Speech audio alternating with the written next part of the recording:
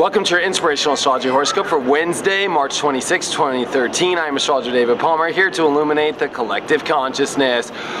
The Sun and Venus in a perfect conjunction still. This has been a long one. This has been happening since the weekend, and a lot to deal with the relationships in our life, a lot to deal with finding your own self-worth. And I think that's so important right now as we're stepping into all this powerful Aries energy, and especially that Mars and Pluto are making a big square, to find our new unique self, to find who we are, to identify with who we want to be in our life, but most importantly, who do we want to identify in relationships with. I think some very powerful partnerships are coming right now, but ones that empower yourself, ones that find and define who you are internally. And especially because the moon is getting ready to go into a full moon in Libra here in the next couple days. I mean, literally by tomorrow we're in a big full moon.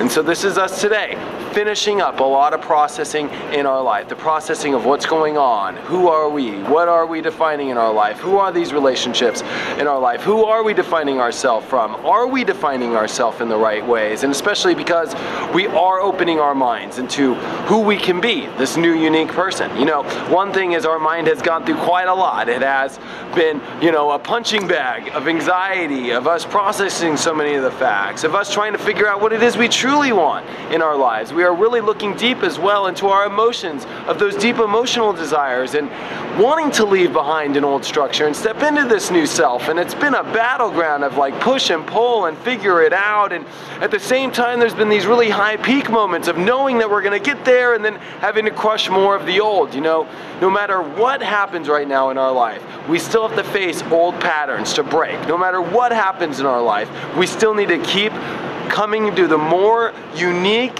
identification of who we are as a person. And that is more and more clear in the times we're at right now, that you're being asked to really identify with yourself in a new unique way, to more become the person who you really are. And today, as we finish up this moon, we are really coming into that understanding and processing and figuring out how we can implement the reality of this new person we want to be.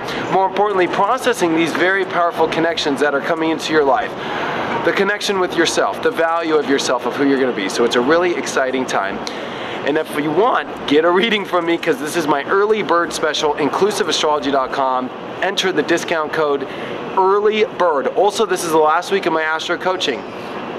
It's actually on a $400 discount. So not only did I add a 15% discount to the already $400 discounted price, it's all there for you at inclusiveastrology.com. This is a very powerful week that I'm setting up my stuff because I'm starting to book out quick. So if you're the earlier bird special, you get the special right now. Hope you guys are doing wonderful, and I'll check in with you guys tomorrow.